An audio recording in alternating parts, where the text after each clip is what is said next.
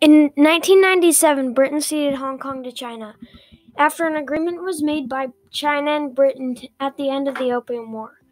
They signed a mutual agreement that China would not change laws in Hong Kong for 50 years. Since then, China has been breaking that agreement and has been changing the laws.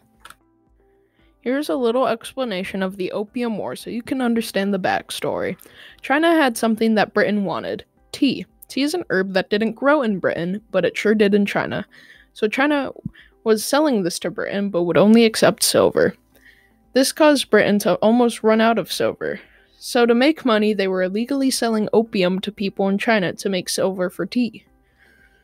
When China found this out, this started a war known as the Opium War. After this war, China and Britain made an agreement to cede Hong Kong to Britain for 99 years. The government of Britain stated that 99 years was basically forever, stating that they never actually had intention of giving Hong Kong back. One example of China trying to change a major law is in 2014, the chief executive of Hong Kong, who at the time was Leung Chun-ying, tried to pass a law that would make it so Hong Kong would give some of their prisoners to China.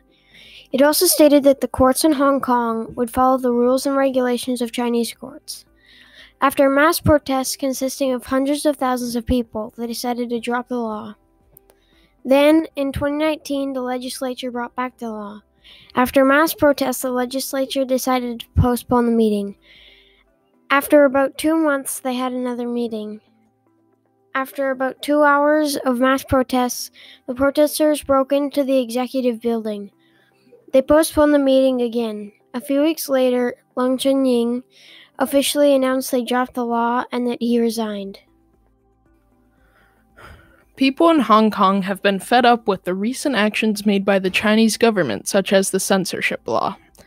Now they have started to protest to win back their freedom of speech. In the initial start of the protests in 2014, it was an all-out riot. People were blocking the streets, breaking things, and vandalizing everything. This included a 79-day sit to block off roads. It consisted of over 100,000 protesters. Police responded with mace, CS spray, batons, and water hoses, with blue dye to represent police. Later turns out this dye was toxic. It is a law that police are able to attack until victim is no longer a threat. The police did not follow this law. This led to major injuries over the course of the protest. The name umbrella movement was coined because of the umbrellas used as shields to block off mace and pepper spray. At a 5th-year reunion of the initial protest, protesters created many Lenin walls, where they would put anti-government graffiti and other posters. The 5th-year reunion was peaceful. Police still responded with water hoses and batons. One of the protest leaders was Alex Chow. Alex was a geography student at the University of California, Berkeley. He started leading and organizing protests in the first wave of protests in 2014. He was a co-leader in 2019 and was arrested for involvement in anti-police protests. He was jailed for 2 months. He was arrested again in 2020 for unlawful assembly, and he's still serving his sentence. Nathan Law was another leader. He was head and founder of Dramista, which is a pro-democracy political party based in Hong Kong. He was elected to the position of legislator in 2017. After protests in 2020, he was forced to move to the UK and was granted political asylum. The Hong Kong police force issued a warrant for his arrest, and it is still valid. Joshua Wong is one of the most well-known leaders of the movement. He has one of the biggest platforms in all of the protests, with a following of 700,000 on Twitter, which is run by his friends, as he is currently in jail. But they are still able to get their word out with the account in the fight against China. He's a political leader and activist. He was arrested and given the same sentences as Alex Chow and is still serving his sentence. Currently, not much is happening.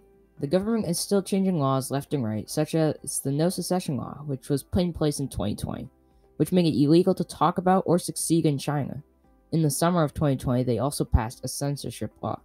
This law made it illegal to protest or show political support for any non-communist politician or movement. Shortly after it was passed, 10,000 people were arrested, including the leaders of the revolution. Even though it was illegal, hundreds of pro-democracy protesters came out to protest.